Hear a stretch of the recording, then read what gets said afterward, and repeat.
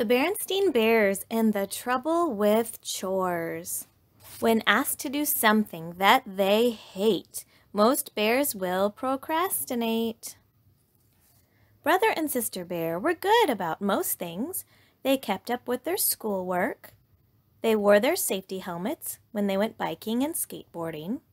They said please and thank you without being prompted. Papa Bear was good about most things too. He helped the cubs with their homework. He kept his tools sharp and ship-shape. He was always ready to help a neighbor. But there was one thing the cubs and Papa were not good about. That was chores. It wasn't that Papa and the cubs didn't want to do their chores. It was just that they always seemed to have reasons not to do them. And they had such good excuses. "You're right, my dear," said Papa. "The grass does need cutting, but a mama spider has spun a wonderful web on the lawnmower, and I haven't the heart to put all her hard work to waste." "Mama," said Brother, "may I skip setting the table tonight? There's a TV show on the Ice Age, and I have to do a report on the Beast of Baluchistan." "Mama," said Sister, "I know it's my week to clean up little ladies' calling cards.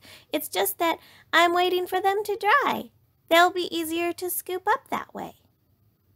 There was also the endless bickering about who did what. "Why is it," complained Sister, "that Brother gets the easy jobs like setting the table and I get the yucky ones like scraping the plates into the garbage?" "Easy, easy," protested Brother. "Setting that table is hard. You've got to remember where everything goes. The knives, the spoons, the forks." "Want to trade?" asked Sister. "No thanks," said Brother. So it went. Argue, argue, bicker, bicker. Mama sighed. If only Papa and the cubs were as good at doing their chores as they were at arguing about them, life would be a lot easier. And speaking of easier, thought Mama, instead of nagging them about chores, it would be a lot easier to do them myself. And that's what she did. She set and cleared the table. She cleaned up after little lady. She chased the dust bunnies from under the furniture. There was also baby Honey to take care of, not to mention the cubs' messy room. The cubs did pick up and put away, sometimes. Papa did cut the grass, occasionally, and the cubs did chase the dust bunnies once in a while. But when it comes to chores, sometimes, occasionally, and once in a while don't count. Not surprisingly, things began to slide. Everybody got a little grouchy, especially Mama. Something had to be done. But what? Papa decided to call a family meeting. "My dear," he said, "I've been thinking." "Yes," said Mama. "What I've been thinking," he continued, "is that we might want to relax a bit, to ease up on the chores a little." "Oh," said Mama. "Yes," said Papa, "there's a lot more to life than chores. There's walking in the sunshine, enjoying Mother Nature, and fishing in the old fishing hole." "There's riding bikes," said Brother. "And jumping rope," said Sister. Then to Papa and the cubs' great surprise, Mama said, "You know something? I think you're absolutely right." "You do?" said Papa. "I certainly do," said Mama, with a sly gleam in her eye. "I've been so concerned with the house that I haven't been to my quilting club for weeks, and with the flower show coming up, I should be preparing my exhibit." Not worrying about spider webs and dust bunnies worked pretty well at first. There were a few bad moments, like when baby Honey almost ate a bug, but Mama was her smiling self again. She got back into quilting and began work on her flower show exhibit. "I was thinking of combining Shasta daisies and silver moon roses. What do you think, dear?" she asked. "Sounds fine to me," said Papa, who was working on his fishing gear. "Mama," said Sister, "I'm growing this grapefruit plant for school, and there are so many dishes in the sink that I can't water it." "No problem," said Mama. "Just water it in the bathroom upstairs." Sister stomped upstairs with her grapefruit plant. "Mama," said Brother, "I left my marbles on the floor, and now they're gone."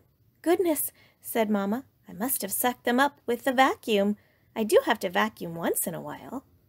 "But one of them was my best shooter," said Brother. "Oh, I'm sure you can find them by emptying the vacuum bag," said Mama. But, but, sputtered Brother. "Now, if you'll excuse me," said Mama, "I'm off to my quilting club." Some household tasks got done, beds got made more or less, meals got served sort of, but bit by bit messy buildup began to take over the treehouse. Wet towels piled up in the bathroom, fruit flies hovered over dishes in the kitchen sink. The pictures on the wall got crookeder and crookeder, and there was a whole army of dust bunnies under the sofa. There were so many burnt crumbs in the bottom of the toaster oven that the whole kitchen smelled burnt. A strange green mold grew on the shower curtain. And a 1,000-legger came swimming towards Sister in the bathtub. Yes, Brother was having fun riding his bike. Sister was having fun jumping rope. Papa brought home some fine fish, and Mama finished her beautiful new quilt. But living in all that messy buildup wasn't much fun. And one day when Mama was off at the garden club, Papa decided to call another meeting. No sooner had the meeting been called to order than everybody was talking at once, and they were all saying the same thing. "We've got to do something about this awful mess." And they did. They picked up all the wet towels. They got the dishes out of the sink. They straightened the pictures. They cleaned out the toaster oven, banished the dust bunnies, and scrubbed the shower curtain. Then they sat down, exhausted and pleased, and waited for Mama to come home. "Well," she said when she returned, "everything is set for the flower show, and I think there's a good chance I may win an award."